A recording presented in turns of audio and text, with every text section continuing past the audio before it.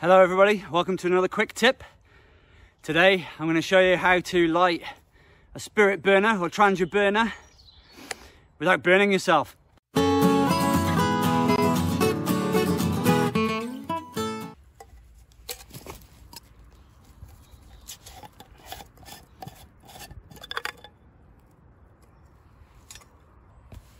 As you can see here, that is going to potentially burn me when I light it, so let's not use the lighter.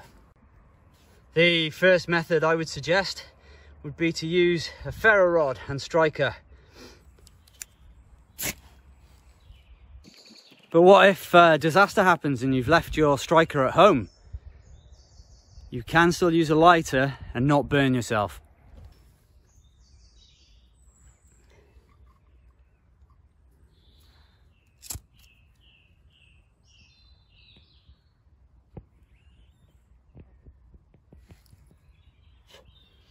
And if that doesn't work, the final technique is to be very careful with your lighter and use it a bit like a spark gun.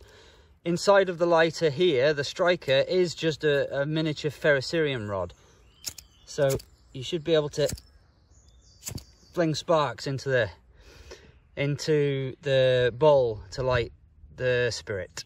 So thank you very much for watching. If you've enjoyed the video, leave a thumbs up and subscribe to the channel if you haven't already done so. Leave a comment down below and I will see you in the next video. Goodbye!